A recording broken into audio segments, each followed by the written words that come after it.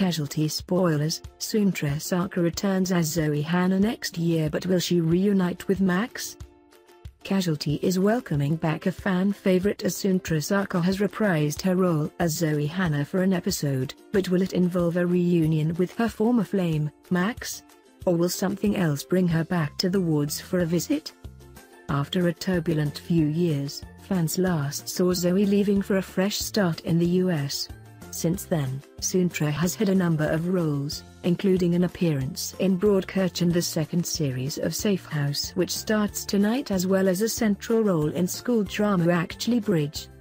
Zoe's huge fanbase will be thrilled to know that they will see the character in the new year, although show boss Lucy Raffety was keeping tight-lipped over what her storyline would be when she revealed the news in an interview with Digital Spy. Among the other teasers she gave were new castings, a massive new challenge in one of Connie's biggest storylines to date, the threat of some coming between Iain and Lily, a controversial plot in the series finale that has divided writers, a dangerous Christmas stunt that leaves a main character in peril, and a dark ending to Dylan's ongoing story with Sanosi. Sounds like it's an exciting time to be a Casualty fan.